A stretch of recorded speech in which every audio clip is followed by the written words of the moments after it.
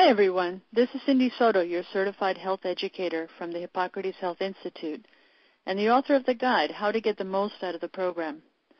I'm joined here by my husband, Pedro, who is one of the health educator instructors for the Institute.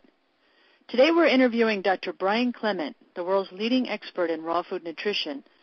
As director of Hippocrates Health Institute for over 35 years, he has gained his vast knowledge from experience.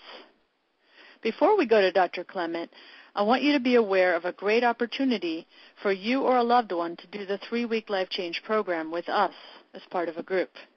In addition to saving hundreds of dollars, you get some other great benefits.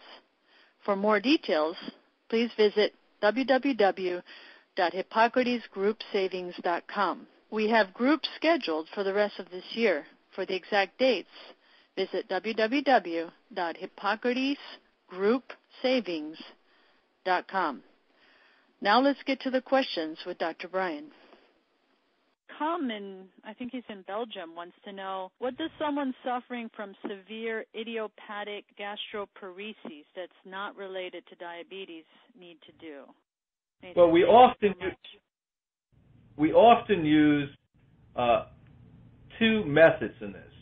We use water that's first purified and then alkalized, so that the hydration is part of the problem with this. What has happened is that you've had a gastrointestinal breakdown of the system.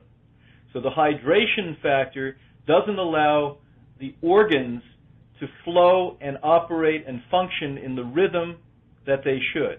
Picture a drum head when a drumstick hits it. How the sound comes out is a vibration. If we don't have enough hydration in cells that become organs and systems, we don't have the vibration and usage factor of this area. So hydration is very important. First, purify water, because alkalizers do not purify water well enough, and then you put alkalizers on it, and that's number one.